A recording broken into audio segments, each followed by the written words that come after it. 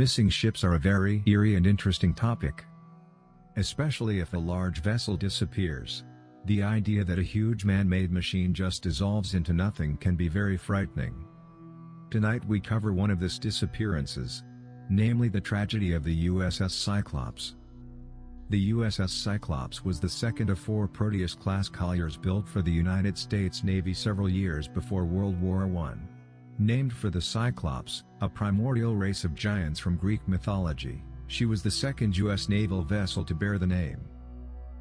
The loss of the ship and 306 crew and passengers without a trace sometime after March 4, 1918 remains the single largest loss of life in U.S. naval history not directly involving combat. The Cyclops was launched on May 7, 1910, by William Cramp and Sons of Philadelphia and placed in service on November 7, 1910, with Lieutenant Commander George Warley in command. Operating with the Naval Auxiliary Service, Atlantic Fleet, she voyaged in the Baltic from May to July 1911 to supply 2nd Division ships. Returning to Norfolk, Virginia, she operated on the East Coast from Newport, Rhode Island, to the Caribbean, servicing the fleet. During the United States occupation of Veracruz in Mexico in 1914 to 1915, she coaled ships on patrol there and received the thanks of the U.S. State Department for cooperation in evacuating refugees. With American entry into World War I, Cyclops was commissioned on May 1, 1917. She joined a convoy for Saint-Nazaire, France, in June 1917, returning to the U.S. in July. Except for a voyage to Halifax, Nova Scotia, she served along the East Coast until January 9, 1918, when she was assigned to the Naval Overseas Transportation Service. She then sailed to Brazilian waters to fuel British ships in the South Atlantic, receiving the thanks of the U.S. State Department and Commander-in-Chief. The ship put to sea from Rio de Janeiro on February 16, 1918, and entered Salvador on 20th of February. 2 days later, she departed for Baltimore, Maryland, with no stops scheduled, carrying the manganese ore. The ship was thought to be overloaded when she left Brazil, as her maximum capacity was 8,000 long tons. Before leaving port, Commander Warley had submitted a report that the starboard engine had a cracked cylinder and was not operative. This report was confirmed by a survey board, which recommended, however, that the ship be returned to the United States. She made an unscheduled stop in Barbados because the water level was over the Plimsoll line, indicating that it was overloaded. But investigations in Rio proved the ship had been loaded and secured properly. Cyclops then set out for Baltimore on 4th of March, and was rumored to have been sighted on 9th of March by the molasses tanker Amalco near Virginia, but this was denied by Amalco's captain. Additionally, because Cyclops was not due in Baltimore until 13 March, the ship was highly unlikely to have been near Virginia on 9th of March, as that location would have placed her only about a day from Baltimore. In any event, Cyclops never made it to Baltimore, and no wreckage of her has ever been found. Reports indicate that on 10th of March, the day after the ship was rumored to have been sighted by Amalco, a violent storm swept through the Virginia Capes area. While some suggest that the combination of the overloaded condition, engine trouble, and bad weather may have conspired to sink Cyclops, an extensive naval investigation concluded. Many theories have been advanced, but none that satisfactorily accounts for her disappearance.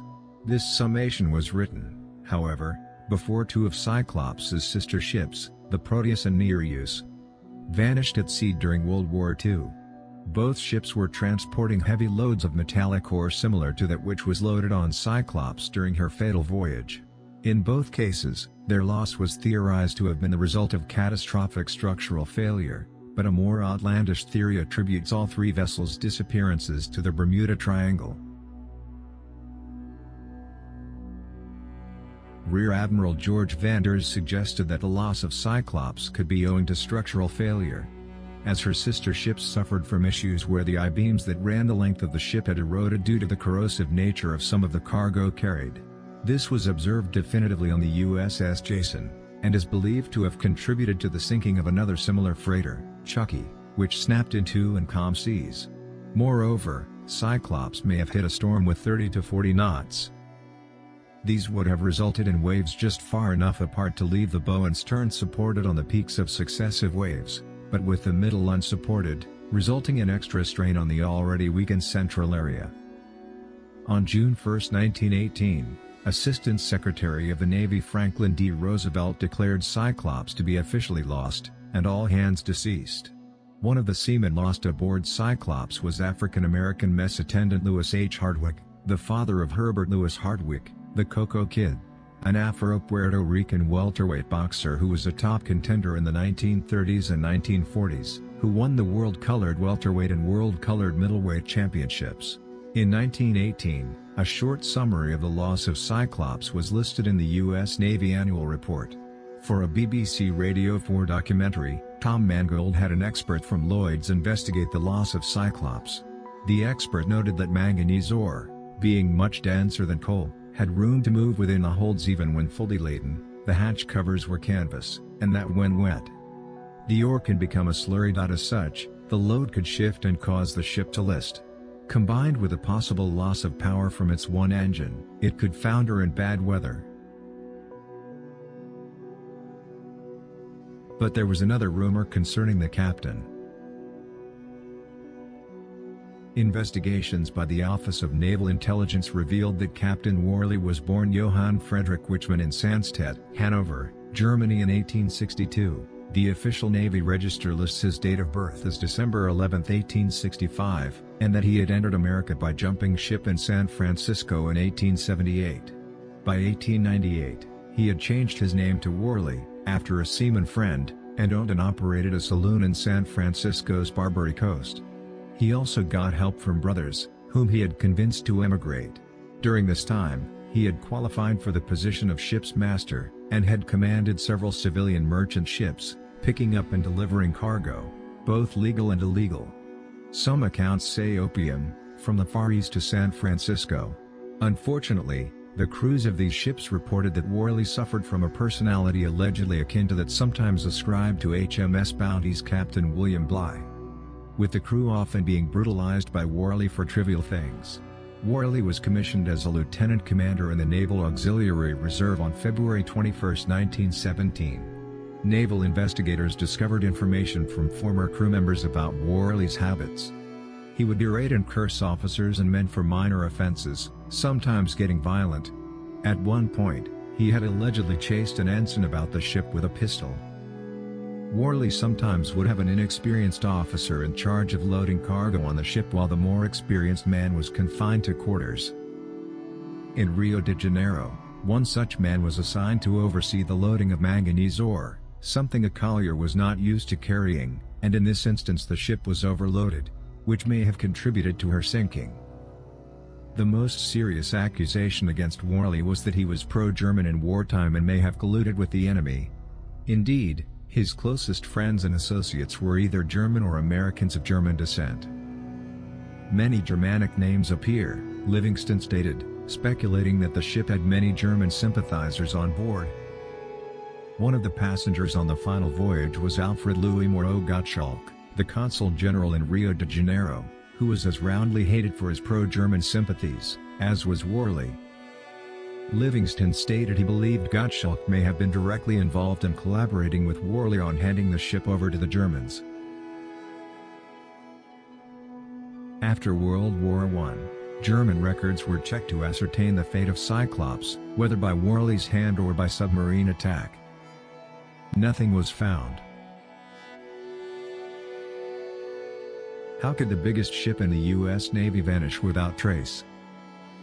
This was the question on many people's minds in March 1918, when the enormous vessel, the USS Cyclops, disappeared on a voyage between the West Indies to Baltimore.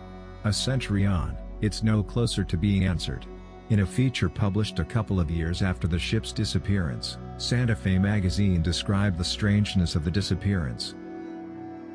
Usually a wooden bucket or a cork life preserver identified as belonging to a lost ship is picked up after a wreck, but not so with the Cyclops, they reported. She just disappeared as though some gigantic monster of the sea had grabbed her, men and all, and sent her into the depths of the ocean. and the suddenness of her destruction is amplified by the absence of any wireless calls for help being picked up by any ship along the route. Throughout the decades, there have been a flurry of sometimes sensational theories about the ship's disappearance. As one among more than 100 ships and planes to have mysteriously disappeared in the so-called Bermuda Triangle, the region roughly bounded by Bermuda, Miami, and Puerto Rico. Was the ship eaten by some beast of the deep, carried off as evidenced by UFOs, or simply scuppered by a storm?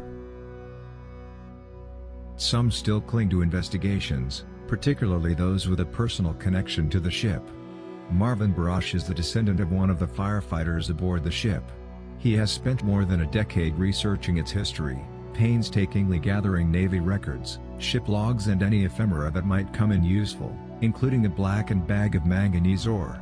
The whole existence of the ship has been swept under a rug, he told the Baltimore Sun. It wasn't like it was lost in a glorious battle. It just kind of fell off the face of the earth.